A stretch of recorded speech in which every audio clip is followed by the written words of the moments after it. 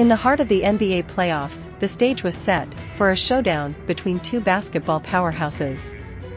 The New York Knicks, known for their relentless spirit, faced off against the Philadelphia 76ers, a team hungry for victory. As the game tipped off, the intensity soared, with each possession crucial in the battle for supremacy.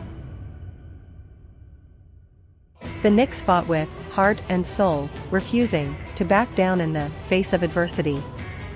But the 76ers matched them step for step, their precision and teamwork keeping them in the game.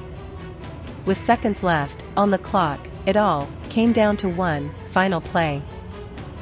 And in a breathtaking moment, he launched a shot that would go down in playoff history. Slow-motion shot of the ball swishing through the net as the buzzer sounds, sending the crowd into a frenzy. The Knicks emerged victorious, their resilience and passion shining through in the face of adversity. A game to remember, a battle for the ages. This was Knicks vs. 76ers, Game 4.